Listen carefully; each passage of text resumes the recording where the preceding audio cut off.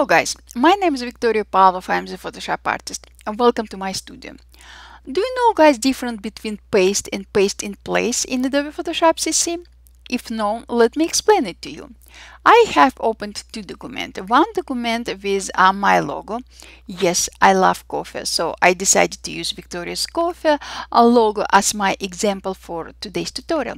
So I have my original document with Victoria's Coffee logo, and my second document is simple document with a white background. What I will do? I will highlight Victoria's Coffee layer in my original document. I will go to select all, edit, copy. Now I will switch to my new document and I will go to edit and paste. As you can see, my logo pasted in the middle of my new document. But what if I would like to paste my logo exactly in the same location I copied it from? I don't know if you remember guys, let me show you.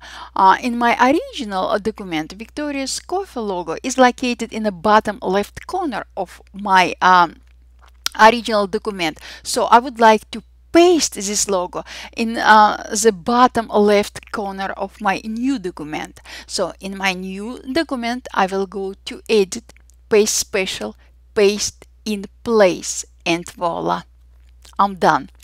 My Victoria's Coffee logo pasted exactly in the same location. I'm happy right now.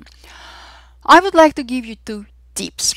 First tip is I will recommend you to create both documents in the same resolution to avoid a disproportional effect in your new document. Example, if you will have your original document in a bigger resolution and your new document in a smaller resolution, you will have disproportional effect. Your Victoria's Coffee logo could have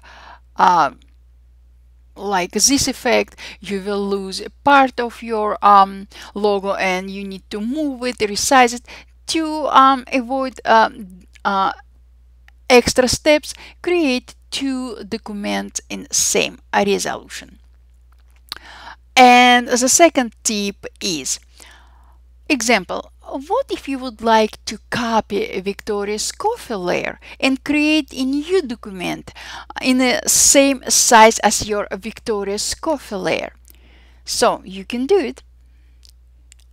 You will select your Victoria's Coffee layer, highlight this layer, select all, edit, copy. Now you will go to File and New. And voila, Photoshop created and highlighted a new document exact in same size as your Victoria's Coffee layer. You will need to click on Create. Let me enlarge it just like this. Edit, paste, and voila. How easy is it, guys? So this is what I wanted to share with you. If you like it, please share my tutorial, subscribe to my channel, and I will see you later on, guys. Thank you. Bye.